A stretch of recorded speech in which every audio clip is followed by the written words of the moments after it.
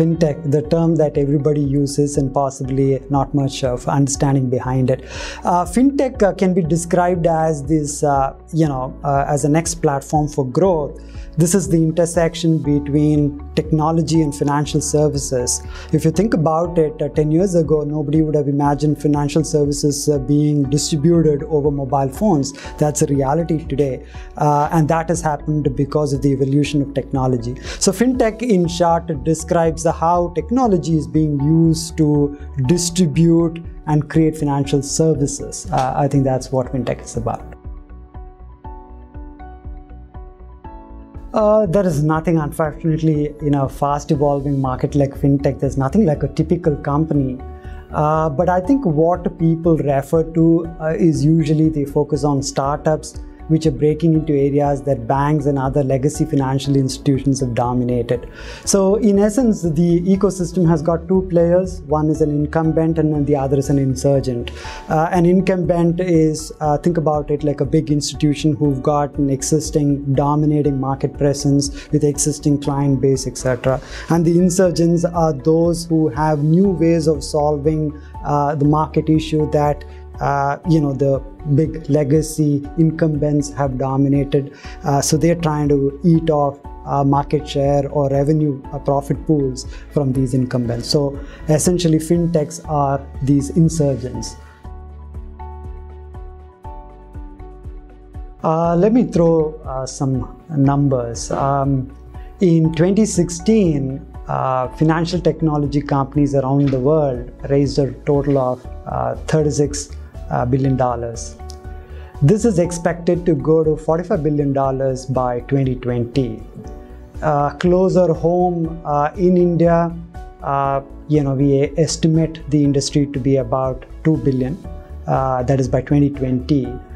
Currently, India is the third largest fintech ecosystem in the world. There are about 1,500 funding deals that were executed, and we possibly may have about 1,700 unique investors. That's the size of the industry.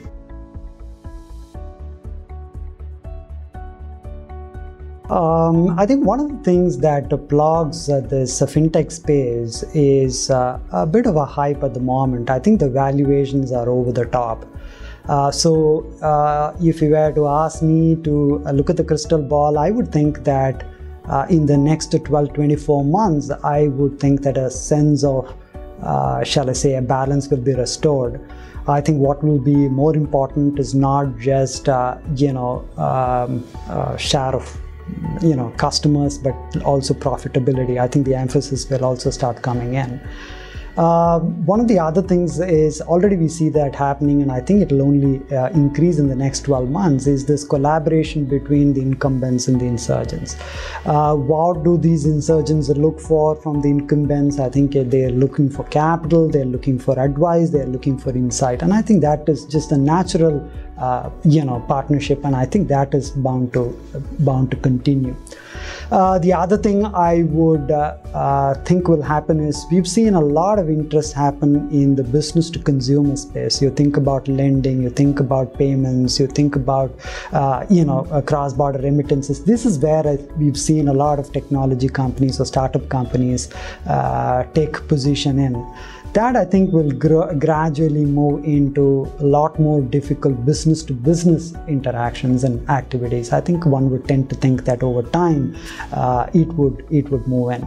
The other thing is we've seen a lot of technology in its infancy. You think about blockchain. There are lots of experiments, good ones out there, but these have not really been commercialized. So one would expect to see some bit of real proof points emerge. So this is what I would be looking for in the next 12 months as key milestones. Advice. Maybe one or two things from what I have seen. The first and the foremost that comes to my mind is one of perfecting the pitch. What I mean by that is ideas are a dime a dozen. Yeah, so I think it is about trying to see how this particular idea is actually impacting the end consumer. And I speak of this from the notion that many of us are not digital natives. We are digital migrants. How the entrepreneur sees a particular technology or an idea isn't necessarily how an end consumer, a digital migrant, is going to consume that service. So it's important to understand what you're offering, and therefore how it is going to be perceived and consumed by the end consumer. I think that's possibly one general advice. Sometimes it is not very clear. The second piece of advice I would offer is one around a specific skill set that I think every entrepreneur has to develop, which is one around emotional resilience. In my mind, there is nothing more impactful than being repeatedly told that your idea is stupid, but you have this personal conviction that this idea works. So to be able to pick up from some of those conversations that have necessarily not gone your way, and able to be flexible in your mindset, in your thinking, and adapt it so that you ultimately achieve where you want to go to, I think is going to be very important. I think that on the soft side possibly are things that possibly I think I don't see enough amongst entrepreneurs. I think one of the things that is being spoken about India is this huge demographic dividend. And one of the key ways to unlock the demographic dividend is employment. So no wonder we have campaigns like Make in India, Startup India, the focus being on creating employment. But there is another side to it, which is the fact that while 15 million people enter the workforce every year, 75% of them are not job ready or industry ready. I think this is exactly the problem that a firm like us faces, no different from anybody else in the country. And this is perhaps where people like Imarticus, organizations like Imarticus, can help, which is offering an ability for people to be upskilled before they actually get onto the job. So this could be in the way of offering industry-specific immersions. So the specific program that Barclays is working with Imarticus is our own contribution in that space, in a field that matters to us the most.